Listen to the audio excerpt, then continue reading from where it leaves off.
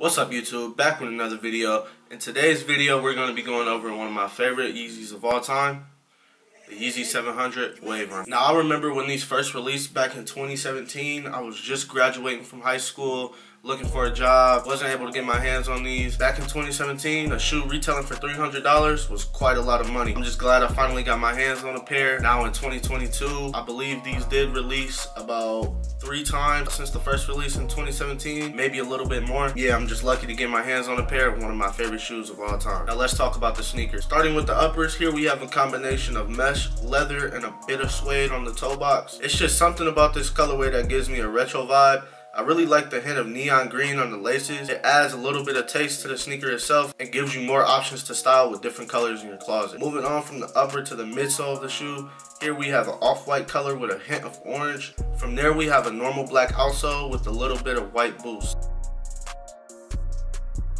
Now some people might say that they're not really a fan of this sneaker itself, probably because shoe looks a little bulky on feet and is giving off a dad shoe a little bit. Personally, I would say try on a pair before you do purchase a shoe if you're able to.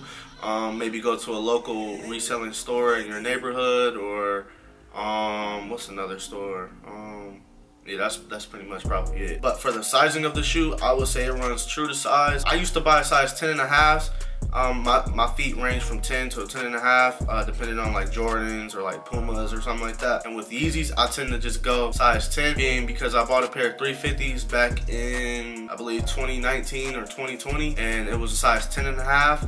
And after like a week of wear, the shoe just stretched out a little bit and it was just like slippery on my feet. And I told myself from now on, I'm getting a size 10. I need more of a snug fit, so that way if it does stretches out, it wouldn't be that bad. Now that's gonna be it for today's video. If you enjoyed this video, make sure you leave a like, leave a comment below, and click that subscribe button. It really helps out the channel.